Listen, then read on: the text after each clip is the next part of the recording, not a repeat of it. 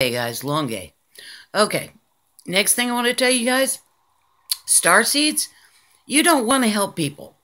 You just think you want to help people, okay?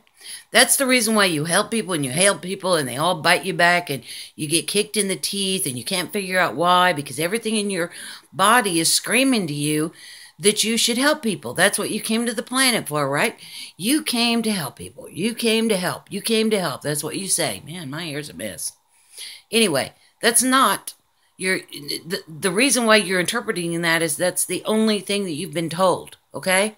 The truth is you don't want to help people. You want unity consciousness. You want everybody to work together. You want everybody to be equal, to come together for there to be joy and happiness in the one, because that's where you came from. And you are dealing with people who don't even remember that option. So you're trying to interfere with their duality game by thinking, well, good people help people. And that's what I feel like. I'm a good people. I want to help you. You're a part of the oneness. Therefore, I should help you. But it's not the same thing. It's not the same thing at all. To join one in oneness gives respect to the other being. It doesn't try to do something for the other person, doesn't try to take over, doesn't try to be the hero. To join and be helpful in unity consciousness is to respect all that is, no matter what game is being played. Okay? So if you are traveling along and you want to help somebody, then help them. But the trick here is you cannot help them and expect results, ever. And I've said that to you guys before. If you want to help because you want to help, then fine, that's your path, help. But you cannot help expecting to change the world. You cannot help expecting to change even that person, because that is none of your business. What you're really looking for is you're looking for home, you're looking for unity consciousness, you're looking for that place where everybody helps everybody and everybody's happy. You want that back again.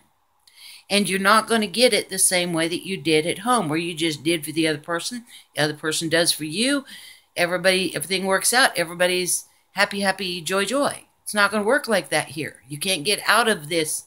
You can't get out of this to home by doing it that way. The only way that you can get home is to know that home's there. This is a game.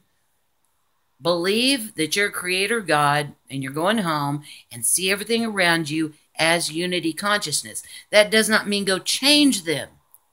It does not mean go change them. It doesn't mean go and make everybody happy. No.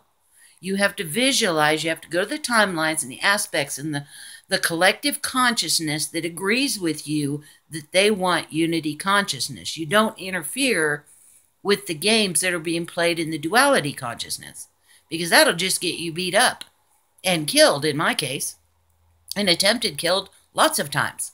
It will not work, guys. It will not work. So you've got to be... At this point in the game, you're going to have to be able to discern things much more in depth. It cannot be as simple as black and white. Things have never been black or white here, ever. Now, they may say that. A lot of them may say that, but the truth, that is not the truth. Never has been black and white.